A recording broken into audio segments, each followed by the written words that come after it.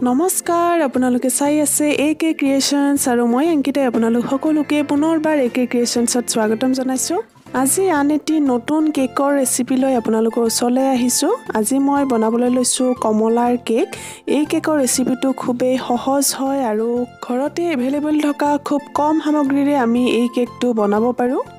বহুতে মোক সুধিছিলে ৰিকুৱেষ্ট কৰিছিলে ওভেন নথকাকৈ কেনেকৈ আমি কেক বনাব পাৰো আৰু হ্যান্ড ব্লেন্ডাৰ নাথাকিলে কেনেকৈ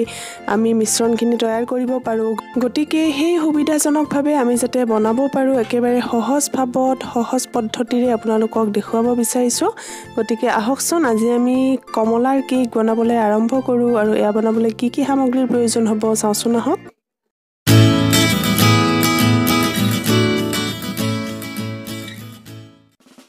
কমলাৰ কেক বনাবলৈ আমাক লাগিব কমলা ইয়াত মই আৰ্টিফিশিয়াল কোনো ফ্লেভাৰ ব্যৱহাৰ নকৰো কমলাৰ ৰসেৰে বনাম এই কেকটো সেইভাবে আমাক লাগিব অকমান ৰুকি লোৱা কমলাৰ বাকলি কমলাটো ভালদৰে ধুই লৈছো এতিয়া অলপ এনেকৈ ৰুকুনিৰে ৰুকি লৈছো এচামুচ মানৰ জুখত লাগিব কমলাৰ বাকলি কমলাৰ ৰুকি লোৱা বাকলিখিনি আমি ফ্লেভাৰৰ বাবে ব্যৱহাৰ কৰিম আৰু লগতে কমলাৰ ৰস উলিয়াই লম এতিয়া কমলাৰ বতৰ হয় বজাৰত কমলা এভেইলেবল হয় আৰু নিশ্চয় সকলোৰে ঘৰত কমলা আনি থোৱা থাকে গতিকে আপুনি এনেকৈ সহজতে কমলাৰ কেক বনাব পাৰে আৰু যেটো বহুত বেছি টেষ্টি হয় খাই বহুত ভাল লাগে আপুনি চাহৰ লগত এনেকৈ বনাই খাব পাৰে কমলাৰ বাকলিখিনি ৰুকি লোৱা হৈ গল এতিয়া মই কমলাৰ ৰসখিনি উলিয়াই লম গতিকে কমলাটো এনেকৈ মাজেৰে ফালি লৈছো আপোনাক মই দেখুৱাই দিছো ভিডিঅ'ত দেখুৱাৰ দৰে এনেকৈ ফালি ল'ব আৰু কমলাৰ ৰসখিনি উলিয়াই লম গুটি কেটা উলিয়াই পেলাইছো এনেকৈ ফালি ললে কমলাৰ ৰস উলিয়াবলৈ সুবিধা হয়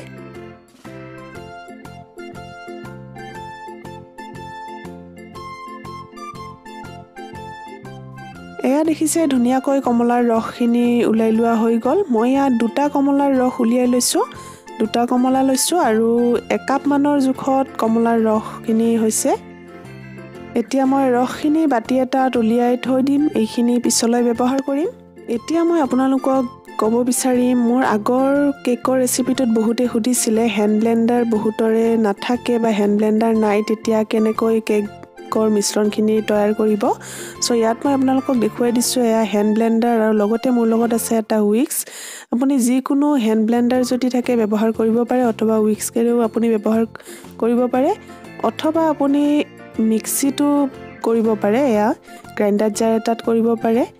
নহলে যদি আপোনাৰ গ্ৰাইণ্ডাৰ জাৰো নাই আপুনি তেতিয়া যিকোনো হেতা বা ডাঙৰ চামুচ এখনৰে আপুনি মিশ্ৰণখিনি তৈয়াৰ কৰিব পাৰে আপোনাৰ যেনেকৈ সুবিধা হয় ঘৰত যিখিনি টুলস থাকে তেনেকৈ আপুনি মিশ্ৰণখিনি তৈয়াৰ কৰিব পাৰে ইয়াত কোনো কথা নাই যে হ্যান্ড ব্লেন্ডাৰ থাকিলেহে আপুনি কেক বনাব পাৰিব গতিকে আপোনাক মই দেখুৱাই দিছো এইখিনি এতিয়া আহকচোন কেক বনাবলৈ মিশ্ৰণখিনি ৰেডি কৰি লওঁ প্ৰথমতে মই ড্ৰাই ইনগ্ৰেডিয়েন্টখিনি ইয়াত ব্যৱহাৰ কৰিম প্ৰথমতে আমাক লাগিব 1.5 কাপ ময়দা ইয়াত মই সৰু কাপ এটাৰে জুখিছো আৰু যিখিনি ইনগ্ৰেডিয়েন্ট জুখিব আপুনি একেটা পাত্ৰৰে জুখিলে ভাল হয় এতিয়া ময়দা 2 কাপ মই প্ৰথমতে চালি লৈছো তাৰ পাছত লৈছো 1 কাপ চেনি গুৰি তাৰ পাছত লৈছো এচামুচ বেকিং পাউডাৰ আধা চামুচ বেকিং সোডা আৰু আধা চামুচ নিমখ এইখিনি এতিয়া ভালকৈ চালি লম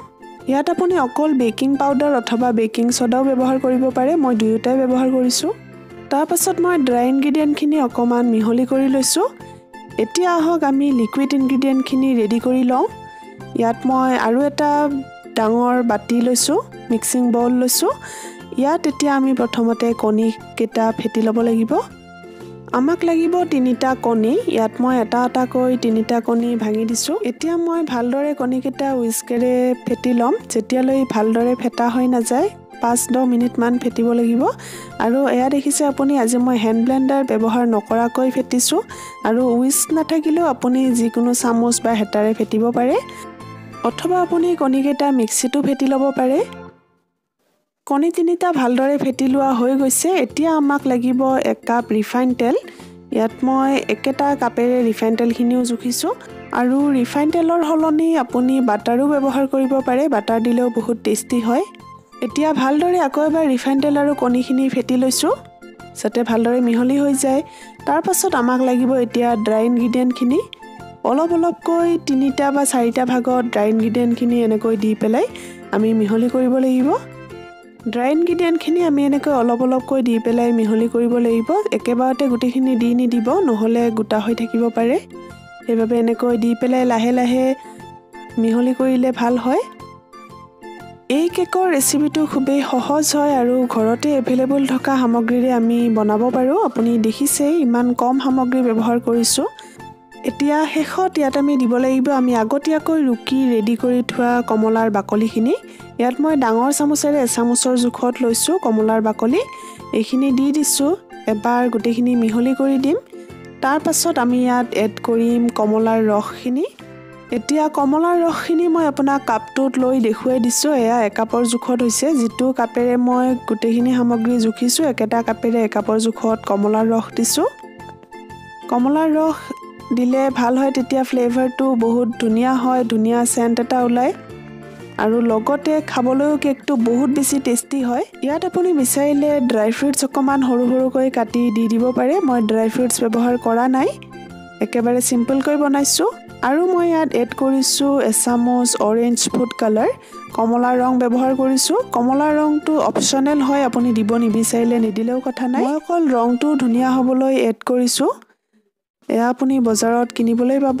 এতিয়া ভালদৰে গুটিখিনি ফেটি লৈছো আকৌ এবাৰ মিহলি কৰি লৈছো এতিয়া কেক বনাবলৈ মিশ্ৰণখিনি আমাৰ তৈয়াৰ হৈ গল ৰেডি হৈ গল এইখিনি সাইডত থৈ দিম এতিয়া আমাক লাগিব এটা কেক টিন ইয়াত মই ৰাউন্ড কেক টিন এটা লৈছো আপুনি যিকোনো কেক টিন ল'ব পাৰে আৰু ইয়াত মই লৈছো এখন বাটাৰ পেপাৰখন এতিয়া এনেকৈ কেক টিনটোৰ সাইজত কাটি লৈছো এয়া দেখিছে কেক টিনটোত জোখত হোৱাকৈ কাটি লৈছো কিন্তু বাটাৰ পেপাৰখন দিয়াৰ আগতে আমি কেক টিনত অকমান ৰিফাইন তেল লগাই ল'ব লাগিব এনেকৈ মই ব্ৰাছ এডালৰ সহায়েৰে লগাই দিছো পাতলকৈ অকমান ৰিফাইন তেল লগাই ললে ভাল হয় তেতিয়া কেকটো উলিয়াবলৈ সুবিধা হয়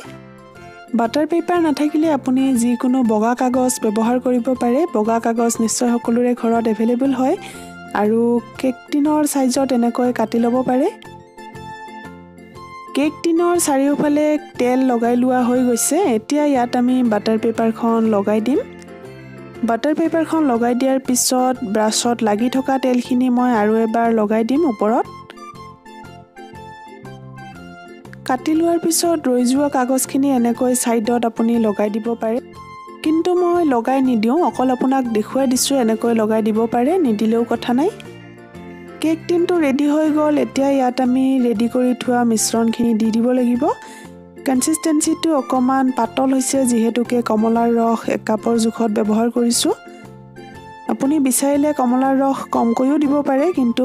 বেছিকৈ দিলে ভাল হয় তেতিয়া বেছি টেস্টি হয় এতিয়া আমাৰ কেক বনাবলৈ মিশ্ৰণখিনি ৰেডি হৈ গল এতিয়া আহক কেক বনাবলৈ কেৰাহী এখন ৰেডি কৰি লওঁ যেহেতুকে আজি মই অভেনত কেক নবনাও আপোনালোকক এই ভিডিঅ'টোৰ জৰিয়তে দেখুৱাব বিচাৰিছো অভেন নাথাকিলে বা অভেন ব্যৱহাৰ নকৰাকৈ আপুনি কেনেকৈ কেক বনাব পাৰে কেকটো আজি মই কেৰাহীত বনাম বুলি ভাবিছো সেইবাবে কেৰাহীত বনাবলৈ আমাক লাগিব নিমখ আৰু এডাল ষ্টেণ্ড নিমখখিনি এতিয়া কেৰাহীত দি দিম আৰু কেৰাহীখন আমি 10 মিনিটলৈ প্ৰিহিট হ'বলৈ দিব লাগিব কেৰাহীৰ হলনি আপুনি প্ৰেছাৰ কুকাৰতো বনাব পাৰে এতিয়া 10 মিনিট পিছত গৰম হৈ গৈছে এতিয়া গৰম হৈ যোৱাৰ পিছত ইয়াত মই ষ্টেণ্ডডাল দি দিছো নিমখৰ ওপৰত ষ্টেণ্ডডাল দিলে ভাল হয় তেতিয়া কেক টিনটোত হ'বলৈ সুবিধা হয় আৰু ষ্টেণ্ডৰ হলনি আপুনি সৰু ষ্টিলৰ প্লেট এখন দি দিব পাৰে এনেকুৱা ইয়াত ব্যৱহাৰ কৰা নিমখখিনি আমি পিছলৈও 2-3 বাৰ ব্যৱহাৰ কৰিব পাৰো গতিকে আপুনি পেলাই দিব নালাগে নিমখখিনি থৈ দিব পাৰে এতিয়া মিশ্ৰণখিনি অৰ্থাৎ কেক টিনটো আমি কেৰাহীত দিব লাগিব কিন্তু কেৰাহীত দিয়াৰ আগতে এনেকৈ দুবাৰমান টেপ কৰি লৈছো যাতে কোনো এয়াৰ বাবলছ ৰৈ নাযায় এয়াৰ বাবলছ থাকিলে কেকটো বেয়া হ'ব পাৰে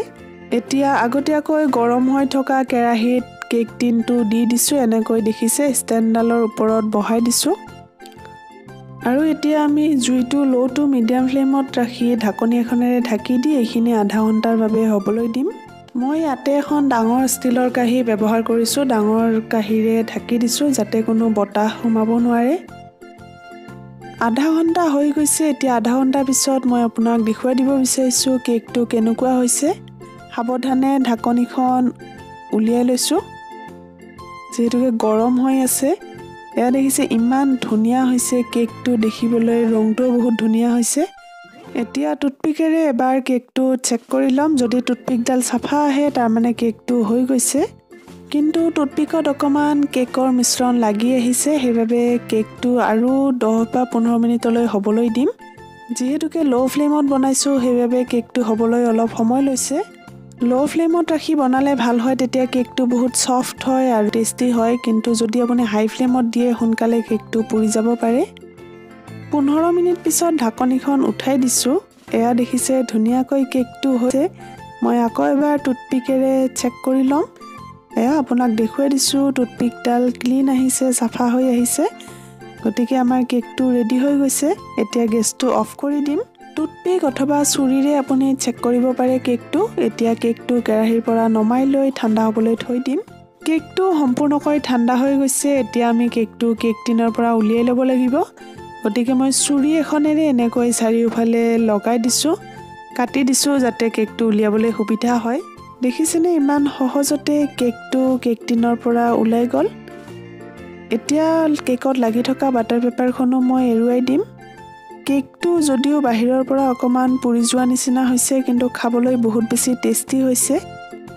কেকটো মই প্লেট এখনত লৈছো আৰু এতিয়া কেকটো অকমান সজাবলৈ ওপৰত অকমান আইচিং সুগাৰ ছটিয়াই দিম আইচিং সুগাৰৰ হলনি আপুনি চেনিগুৰিও ব্যৱহাৰ কৰিব পাৰে আইচিং সুগাৰ দিয়াটো অপচনেল হয় মই জাস্ট ডেকোৰেট কৰিবলৈ অকমান দিছো আপুনি এনেকৈ চেনিগুৰিও দি দিব পাৰে দেখিছেনে দেখিবলৈ ইমান ধুনীয়া হৈছে আৰু খাবলৈও বহুত বেছি টেস্টি হয় কেকটো আশা কৰিছো আপুনি এই ৰেচিপিটো চাই ভাল পাইছে যদি আপুনি এনেকৈ কেতিয়াও কমলাৰ কেক বনোৱা নাই নিশ্চয় এবাৰ বনাই ট্ৰাই কৰিব আপুনি বহুত বেছি ভাল পাব আৰু বনাই কেনেকুৱা পায় মোক জনাবলৈ নাপাহৰিব কেকটো হেখত মই অকমান আপোনাক কাটি দেখুৱাই দিব বিচাৰিছো কেনেকুৱা হৈছে কেকটো দেখিছেনে কাটোতেই গম পাই কিমান সফট হৈছে এয়া এটা কেকৰ টুকুৰা মই আপোনাক দেখুৱাই দিছো ভিতৰৰ পৰা বহুত সফট আৰু স্পঞ্জি হৈছে খাবলৈ বহুত বেছি টেস্টি হয় এই কেকটো আপুনি চাহৰ লগত পৰিবেশন কৰিব পাৰে আৰু বৰদিন উপলক্ষে বনাব পাৰে গতিকে এতিয়া আমাৰ টেস্টি কমলাৰ কেক পৰিবেশন কৰিবলৈ ৰেডি হৈ গৈছে আপুনি এনেদৰে বনাওক সকলোকে খুৱাওক আৰু এনজয় কৰক ভিডিঅটো চোৱাৰ বাবে ধন্যবাদ অতি সোনকালে পুনৰ লগ পাম আৰু এটা নতুন ৰেচিপি ভিডিঅ লৈ তেতিয়ালৈকে সুস্থ থাকক সুখত থাকক ভিডিঅটো চাই যদি ভাল পালে এটা লাইক কৰিব সকলোলৈকে শেয়াৰ কৰিব আৰু নতুন নতুন ৰেচিপিৰ বাবে AK ক্ৰিয়েচনছ সাবস্ক্ৰাইব কৰিবলৈ নাপাহৰিব ধন্যবাদ বাই বাই